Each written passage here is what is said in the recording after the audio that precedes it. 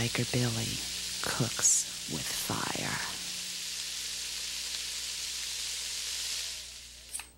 All right, welcome to the show. I'm glad you spun that little dial, pushed those little buttons, and ended up right here, because we got an exciting show for you. Yes, a little while back, I told you I was going to take a trip south and have me a good vacation, and indeed, I went south, took the big bike, went cruising through the mountains, had a little raid on Maryland, checked out some Civil War battlefields, and I rescued some excellent Southern recipes. So you sit y'all self back and relax, and when we come back, we're gonna cook with fire. All right.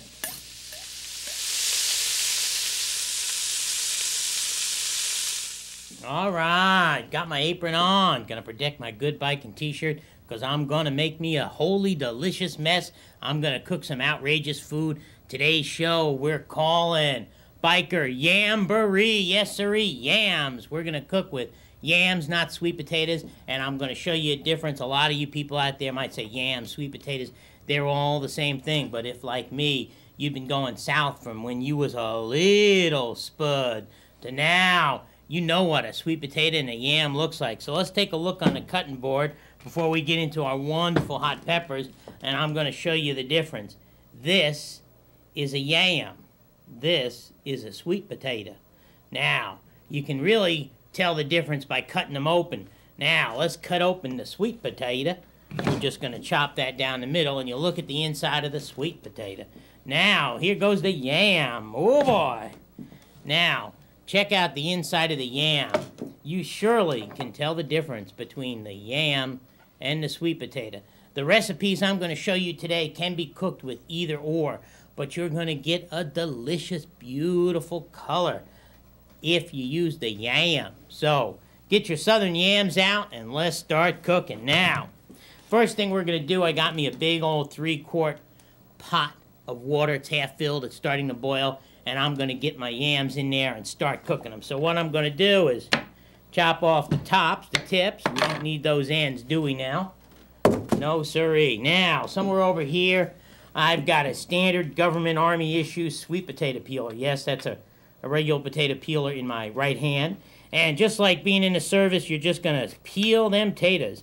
Except these are beautiful and nobody's standing over you saying, you as a bad biker, you're in trouble. You're on kitchen patrol. You're in here because you want to cook, because you want something delicious, and you're going to get it. Now, what we're going to do is we're going to peel these babies down.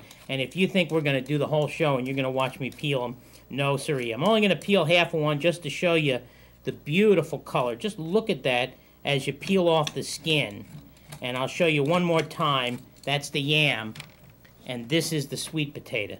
You can see the difference in the exterior, and the interior shows it tremendously. Look how white the sweet potato is.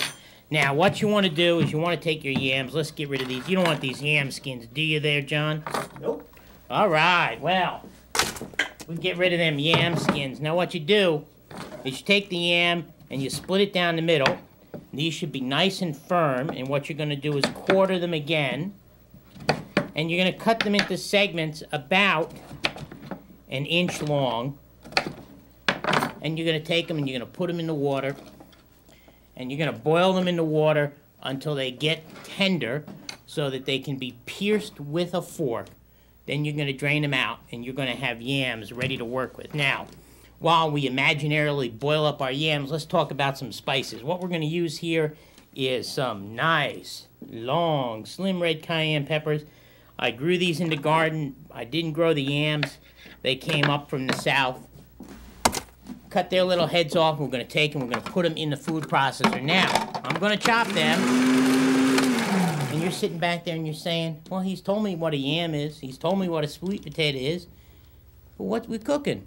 Well, when I used to go down south to my grandma's house in Tennessee when I was a little kid, we called her Mama. She used to sometimes make a bread made out of yam, sometimes out of sweet potatoes. Mama's yam bread, it is delicious.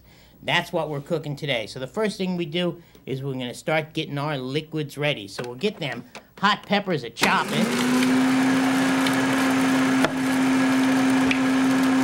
And we're going to add some molasses. Yes, I'm using the dark, deep, rich molasses, not the golden one. Using the dark molasses, the nice yams, and I'm going to show you a little trick if I had my oil. Since I don't have my oil, what I'm going to do is take a little bit of margarine or a little bit of butter, and I'm just going to grease up this. Now, this and the biker makes a mistake. I should have me a little bit of corn oil out here. Molasses, I've showed you this before. It's just so thick, so slow, that you'll never get it out of the measuring cup and get the accurate measure if you don't do this. So we are going to take 1/4 cup of molasses. Look how beautiful, like crude oil for your sickle. Delicious molasses. And I'm going to take and I'm going to pour this in the food processor. And watch that pour in there. And unlike oil, it did not all come out completely. See? The biker made a mistake and you caught it live on TV. Now, I'm going to take 1/4 cup of honey. We're going to go right into that same measuring cup. We're going to put 1/4 cup of honey in here.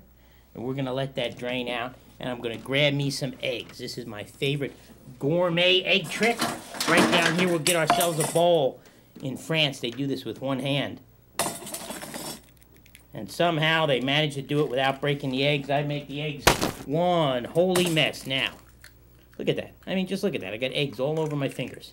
So we're going to take these 2 eggs, and we're going to get that little bit of shell out of there. If you're sloppy like me, you can get your fingers in the food. It doesn't matter. You use your fingers to eat the food. We're going to pour these 2 eggs in here, and we are going to take 1/3 of a cup of half and half. Put this in the food processor. And we're going to let this get all blended up. Now, while I make all my noise, now look, drop it down. Look at that messy stuff in there. While this spins up, you sit back, you relax. When we come back, we're going to cook with Southern Fire. All right!